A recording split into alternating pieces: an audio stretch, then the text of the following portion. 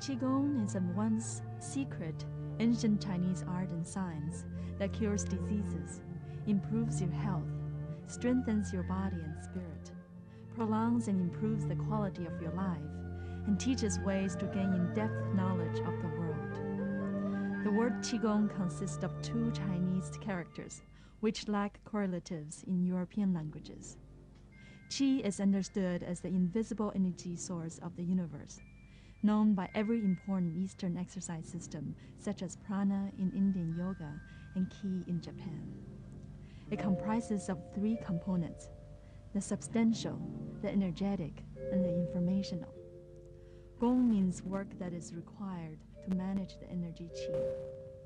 There exist a number of Qigong branches and schools.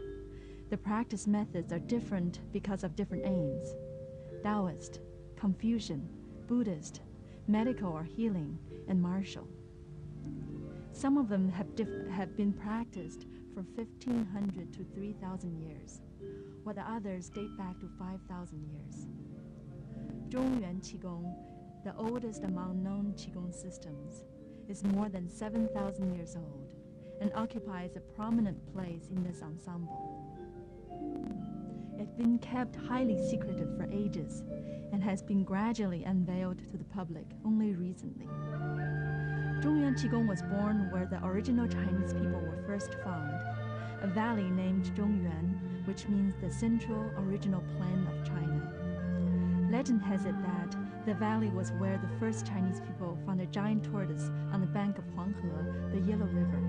The shell of the turtle was covered with pictures and symbols of the earth, the universe, humankind, and ways of self-regulation and development. Stone monuments of these gigantic turtles with letters and symbols resembling the foundation of Chinese philosophy exist in almost every Chinese temple. Where then did the knowledge on the tortoise shell come from? Another legend has it that the Chinese are descendants of dragons, whom through cultivation and development have managed to achieve enormous heights and left for another world, leaving the knowledge to successors. That is why Chinese people respect dragons as they do with giant turtles. Dragons can be found everywhere, on pillars beside tortoise monuments, on top of house roofs, on walls, in modern buildings, recreational zones, and parks. You may ask, are the legends true? The answers lie in your own cultivation, in becoming whole, learning to manage your own energy and consciousness, and entering the path of spiritual and mental evolution.